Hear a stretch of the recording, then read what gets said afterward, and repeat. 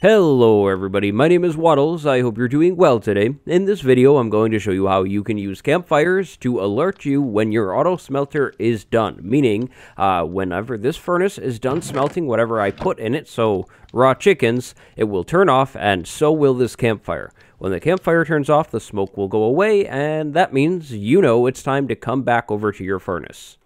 Now, this smoke beacon system is crazy useful for survival because it completely eliminates that need to run back and forth and check your smelter. You know that as soon as the smoke is gone, your smelter is off and all of your things that you were smelting are completely done. So now the smoke's gone, I know my smelter is completely ready. This design will be working in the 1.14 update, and it should work on Bedrock as well. If you enjoy the video, make sure you leave a like, and please do consider subscribing. The things you need to build the setup are pretty easy to obtain. Of course, you're going to need an auto smelter, so that means 3 hoppers, 3 chests, and a furnace. And then in terms of this whole alerting system, you'll need 2 observers, 2 dispensers, and so on. All of these materials are laid out in exact amounts. You will need some building blocks as well, which are not in exact amounts. So go ahead and collect up these materials, and then we can move on to the next step.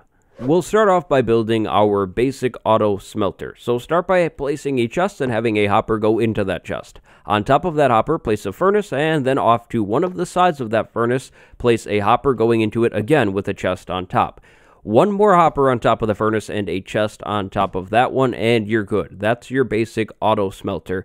This is an old design. This has been in the game for a long time, and if you haven't built one before, I really do recommend you start building these. This is where the new stuff comes in. Start with an observer facing that furnace right on the back, and then behind that observer, you're going to want to place a repeater on some kind of building block. The block doesn't really matter. I go ahead and add all of this delay to that repeater, but it's kind of your call. I do recommend adding the delay though. After that, go ahead and place an observer looking at that repeater, and then behind that observer, place a dispenser facing really whatever direction you'd like. That dispenser should be facing at a campfire though. I do recommend placing a hay bale underneath that campfire so you can see the smoke from a long ways away. And then finally, we need one more dispenser, and that's totally up to you. You could put it on the left of the campfire, you could put it on the right of the campfire, so long as the dispenser is touching and facing the campfire. Now, to finish this thing off, you will need 2 more building blocks to go on the other sides of the campfire. Don't put anything above the campfire or the smoke won't go into the air, and of course, this whole thing won't work. Now, in the dispenser that is connected to the observer, you want a water bucket inside of it. In that other dispenser, the lonely dispenser, you want a flint and steel. On that lonely dispenser, so my flint and steel one, you will want a button. It could be a wood button, it could be a stone button, just a button. Now, to get this thing working, you want to place your smelting thing, so my food, in the top, and then in the side, you'll want your fuel. The bottom will be your output chest. Now, as you just saw and heard, the fire is gone. That is normal. Every time this furnace updates, meaning turns on or off, the water will be dispensed and then picked right back up. When you're ready to use this thing, throw all of your items inside of this furnace, wait for the water to dispense and retract, and then press the button on the dispenser with the flint and steel inside of it. Now you're good to run away and do whatever you need to do. When this furnace is completely done smelting all of your items, the fire will be turned off and the smoke will go away.